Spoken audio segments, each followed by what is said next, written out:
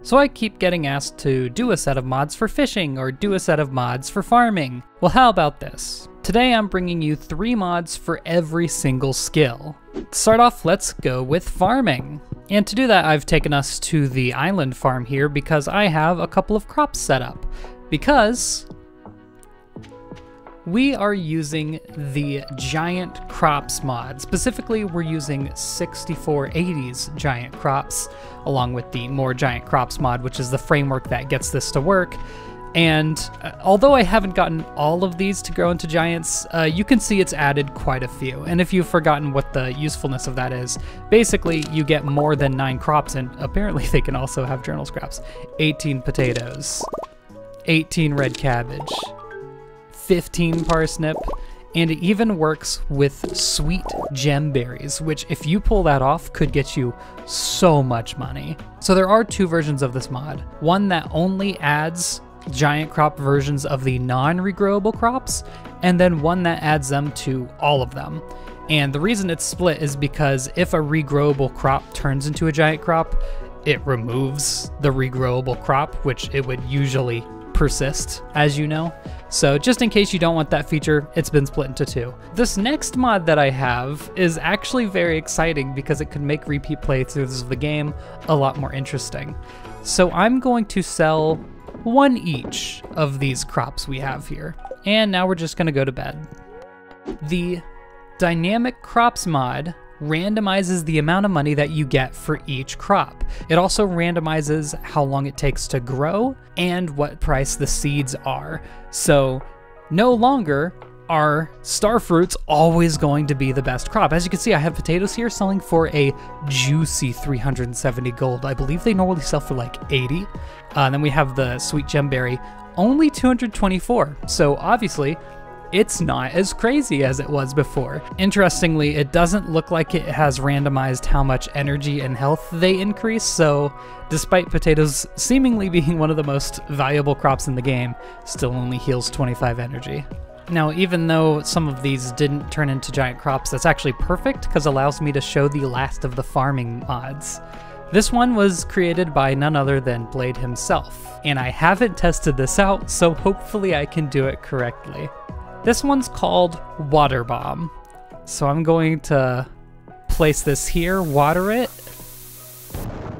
It actually works. Okay, so it waters all of your crops in that area.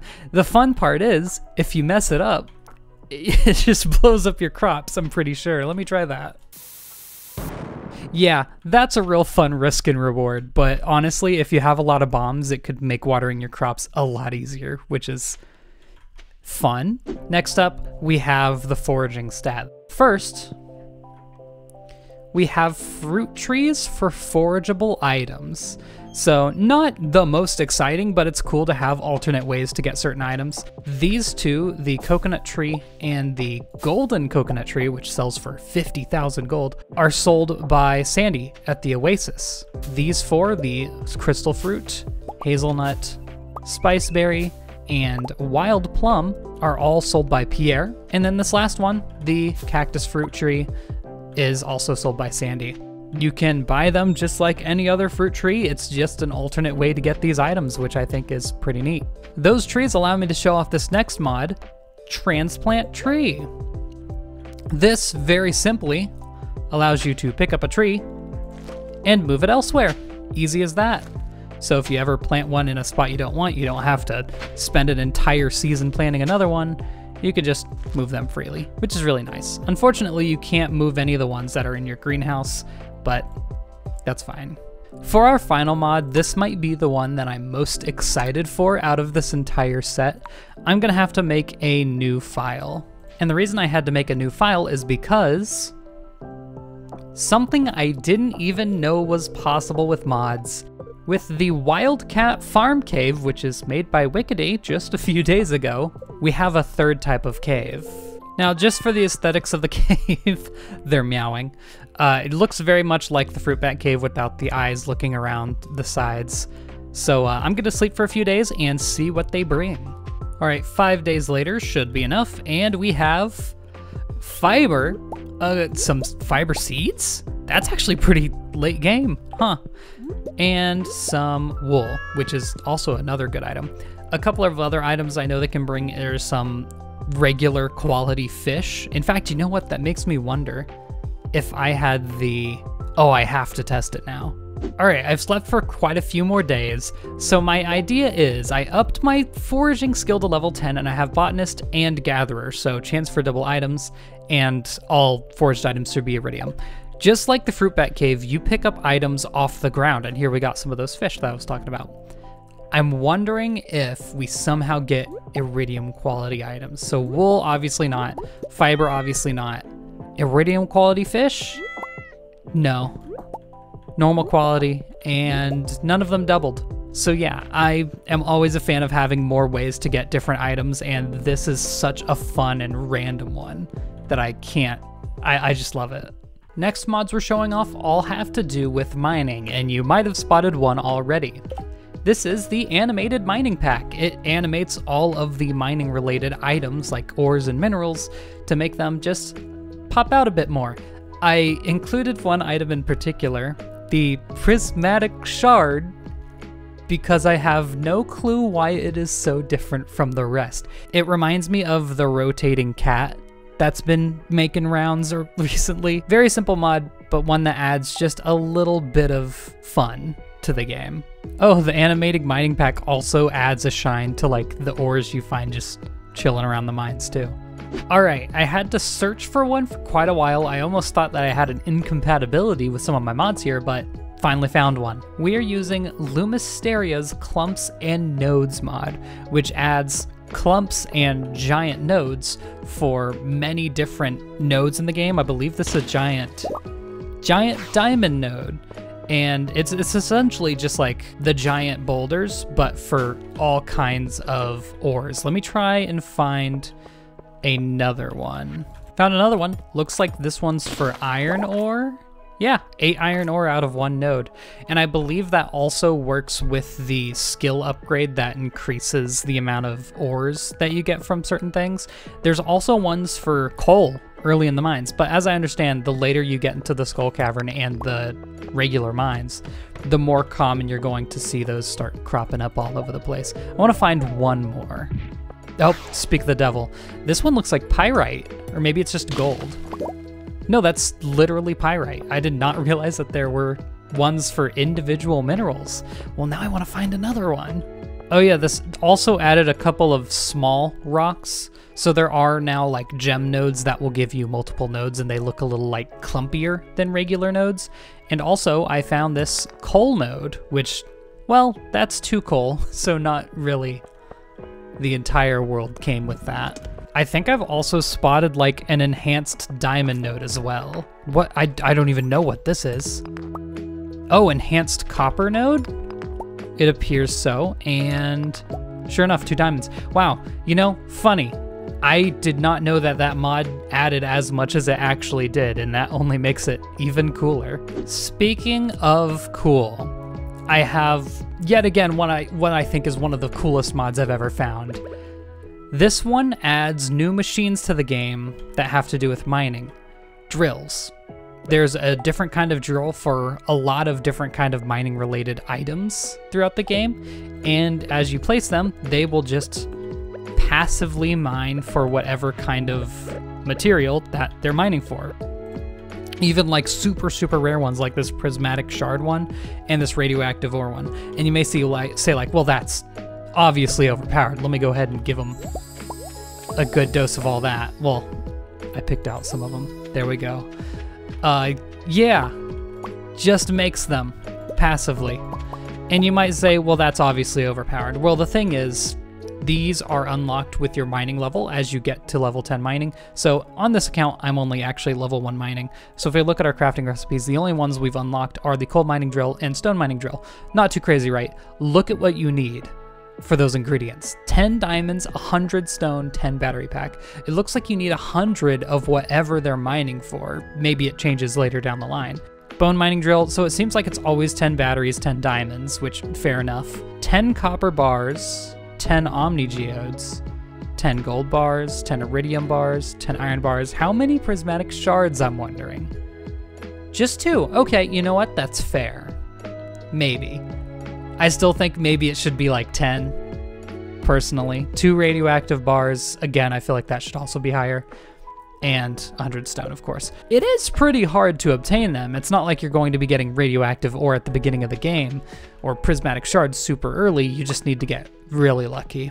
Speaking of new machines, I've got some gnarly fishing mods to show you. So first thing I want to show, I'll walk over to the left here so to not spoil other mods. The fishing info overlay mod. So I have my bamboo pole selected here, and if you look in the top left corner, you can see a percentage chance of every fish I'm able to catch. It considers the fact that I haven't fished before, so I have a 40% chance of getting sunfish if I were to fish up any trash. So let's go ahead and fish something up.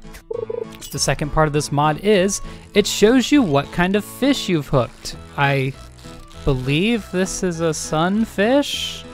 The sprite looks a little bit different, but yeah, that's a sunfish. So now that we've caught the sunfish, suddenly it starts showing all of the other fish we can catch, because we weren't allowed to catch a flounder before because it's not allowed for your first catch, and same thing with all the trash. And it looks like it actually blurs them out until we catch them. So if I were to fish up, say, an artichoke or something right now. Oh, I like another detail. It kind of lights up the icon on the top left for whatever you've caught. All right, got a herring, boom, it's lit up so you can see what you've caught and what you haven't caught. Very useful, very fun if you're just not good at remembering what fish are where. Also, I want to show, if I swap to my crab pot, it shows you all of the items that I could possibly get with my crab pot as well, which is really cool. I am a lover of crab pots. This is a bit of an addition to that. Fishing nets. You can put them in, and instead of catching crab pot fishes, they'll catch fishing fishes. And I don't believe it, like, obviously it's not gonna catch any legendary fish, but it has like herrings and these halibut. So it even catches some night fish as well. And it takes bait, just like anything else. And also just because I'm curious. So if I equip the fishing net, will the fishing info overlay show me? It won't. Okay, so not really compatible in that way, but that's fine. It's not like you're missing out on anything here. Now, I've also added yet another mod that has to do with fishing machines. So I'm gonna put these crab pots in the water real quick. So this is called Crab Pot Loot Has Quality and Bait Effects.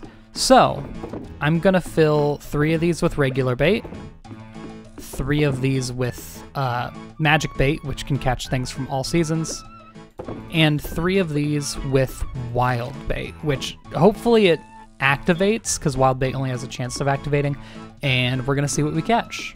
So the thing is, I'm actually a bit worried that we're not going to catch any fish that are of a different quality, because I'm only level 1 fishing. And we only caught 2 fish to start, but notice, the 3 things I used the magic bait on actually got us rainbow shells, which aren't normally in the crab pot to get list. Mussel is not of a different quality. Rainbow shells obviously aren't a different quality. Clam still, wait. I did get a silver quality rainbow shell. Interesting, and my man's kind of blocking me here. I need my cockle. There we go. All right, well, we did get one thing that was a different quality. If I were a higher fishing level, it probably would have been much more obvious, but so yeah, those 2 mods go out to the fishing haters out there, both of crab pots and of the mini game. So I just want to say, for the combat mods, I wanted to find a mod that just like gives you a gun. There's not one, unfortunately. There is, however, the better slingshot, which kind of comes close to that. So this does quite a few things. First of all, the Galaxy Slingshot, which has always been in the files of the game, is now obtainable for 50,000 tokens in the casino. And it is 4 times damage of the regular slingshot and 2 times the damage of the master slingshot, if you're unaware of that. It also adds a little bit of a extra cursor to show exactly where you're aiming, and adds an auto fire mode. So if I hold down right click, it just auto fires, and the Galaxy Slingshot does it even faster. So if you have a reason to do that, there you go. A couple of other changes. Apparently there's a couple of bugs with slingshots as is in the game, where if you like cancel your slingshot shot, it doesn't like use up ammo. As you can see, it's not like using up a shot there. So that's good. So these next two combat mods both have to do with slime hutches. Well, to an extent. So most people don't like slime hutches, that's the truth. The first mod that I have here, you'll notice that it's a little different. This isn't from this first mod, it's on the next one. Farm combats will now grant experience. So if you didn't know before, if you have maybe the wilderness farm or you have a slime hutch and you have monsters on your farm, you can fight them, but they won't give you any experience. Now, they do. And they would also count towards the Slayer tasks as well, which, once again, normally they wouldn't. Now, you might notice that the area around here is a little bit different. This is thanks to the Mushroom Rancher in Slime Hutch mod, which might not explain by title alone why it looks like this. Effect number 2 of this mod, you can remove the slime incubator from the corner. And finally, you can make your little containment area nice and square. So next things next, what I'm actually gonna do is I'm gonna get rid of these 3 slime incubators because this mod adds a new type of incubator. Once you hit level 6 foraging, you can craft mushroom incubators for 3 hardwood and 20 wood. Go ahead and slap these down. And then what you need to incubate something on them is a mushroom and 5 life elixirs. So I'm going to use 2 regular mushrooms and we'll use a magma cap on this one. And we'll let it do its thing. All right, we gave it a couple days. Coming back, we can see that we hatched 2 mushroom enemies and 1 magma cap mushroom enemy. And what these create, the regular mushrooms create the purple mushrooms, and I believe red mushrooms as well. I'm not 100% sure about that. And if you have a bunch of magma caps, it'll create magma cap mushrooms. So this is just another way to get a bunch of more rarer items out of this instead of just slime. And the interior of the area actually changes according to what monster you have the most of. So right now we have the most of the mushroom enemies. Luckily they don't hurt you. I don't have a slime charmer ring, so yeah, they just don't hurt, thank God. And they drop red mushrooms, which hey, you can farm that too. But I'm gonna leave. I think I'll have to give it a day. Oh no, immediately it changes to look more like the volcanic dungeon if we have more magma caps than anything else. Anyway, that ought to do it. This is probably the video that has the highest amount of mods that I'm genuinely super interested in, so I hope you like them as well. Thank you all for watching. See you all in the next one, and good night.